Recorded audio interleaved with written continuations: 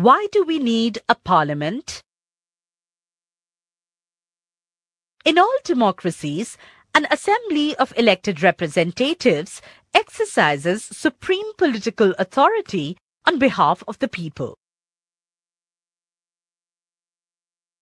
In India, such a National Assembly of elected representatives is called Parliament. At the state level, this is called Legislature or Legislative Assembly. The name may vary in different countries, but such an assembly exists in every democracy. It exercises political authority on behalf of the people in many ways. 1. Parliament is the final authority for making laws in any country. This task of lawmaking or legislation is so crucial that these assemblies are called legislatures.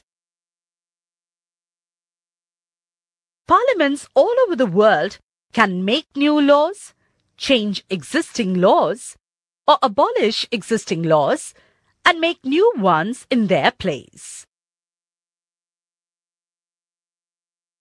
2. Parliaments all over the world exercise some control over those who run the government.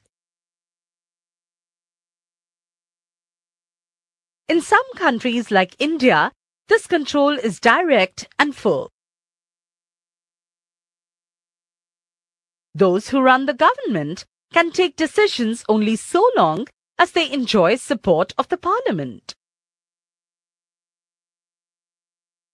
3. Parliaments control all the money that governments have. In most countries, any of the public money can be spent only when the Parliament sanctions it. 4.